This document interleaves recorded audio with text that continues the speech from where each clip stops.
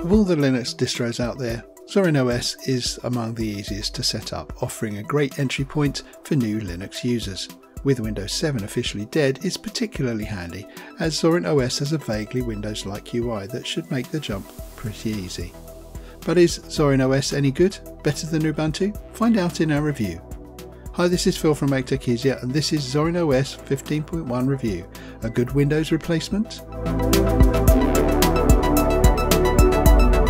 Hailed as the last good version of Windows by many, Windows 7 is now officially retired. Zorin OS's creators know this leaves a massive chunk of users with a choice between two equally uncomfortable solutions: upgrade to Windows 10 or jump ship to Linux. This is primarily the user group Zorin OS targets, and to Microsoft's chagrin, and as we'll see, is probably the better choice. Installation and first contact. Zorin OS is at least as easy, if not more so, as the easiest to install Linux distribution available today. Its installation is almost identical to Ubuntu's. Some highlights worth mentioning would be option to test it in a live environment or install it as the industry norm does, option to install third-party drivers and codecs, allows you to share data with its developers to count you as an active user, but it's opt-in and disabled by default, supports LVM, or Logical Volume Manager. Like Ubuntu, there are accessibility options available, albeit hidden in an extra menu, somewhat defeating their ease of access purpose, but also the option to use Wayland as the desktop environment's backend. Looks and customization.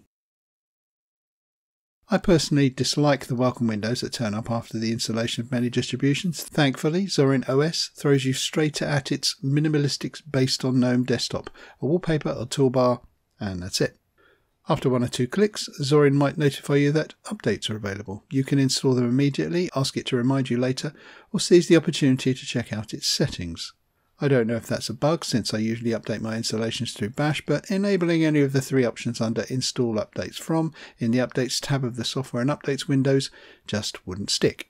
The update procedure itself is painless, and you only have to acknowledge its completion.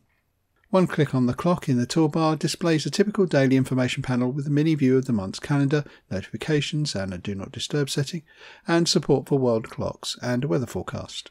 Zorin OS is that rare breed of modern OS with a rational structure in its settings. Want to add a photograph for your account? Click its thumbnail preview and select the image file you desire. Maybe you don't like the default applications. Change them by visiting Default Applications. In a world where almost every OS, from Windows 10 to many Linux distributions, you have to rely on some form of search to find the specific option you're looking for, Zorin OS's organisation of all its settings is a breath of fresh air. Features and programs. In its based on GNOME core version, Zorin OS offers three different predefined desktop layouts. Based on your decision, it can alter the taskbar to a dock or hybrid appearance and swap a typical start menu for a grid of larger icons. Or you can manually customize its elements as you wish. Although we didn't test it, the light version based on XFCE presents similar visual customization options with almost identical aesthetics. Zorin OS allows you to easily change the accents of the active theme, swap themes and icon sets. Not only does Zorin OS offer a dark version of its main theme, it also supports setting up a time schedule for it. By setting it up, you can have a light version of the theme during the day, switching automatically to its dark variant when the sun goes down. Online friendly, Zorin OS supports for connecting to Google, Nextcloud, Facebook, Microsoft, Flickr, Pocket, Foursquare, Microsoft Exchange, Todoist, IMAP and SMTP, and enterprise login with Kerberos. Zorin OS comes with support for remote access screen sharing through VNC. It's somewhat slower than Windows Remote Desktop for anyone looking to make the jump, but it's more versatile and it doesn't force you to buy a professional license to get it. Buried in the settings about your displays, Nightlight can utilise the computer's camera to make your screen colours warmer during the night. Minimising their screen's blue light has been proven to increase sleep quality, especially if you use your computer late at night. Zorin's default software isn't anything to write home about, it's how it's implemented and presented that matters. Perusing its menu, you'll find software like Firefox, Files, LibreOffice, Gedit, Brasero, GIMP, Rhythmbox, Videos, Calendar, To-Do, Dayjar, Dupe, Disk Usage Analyzer and Zorin Connect for phone sync and remote functionality. Nothing restricts you to Zorin OS's collection of installed software. Its software center allows you to expand it with everything but the kitchen sink.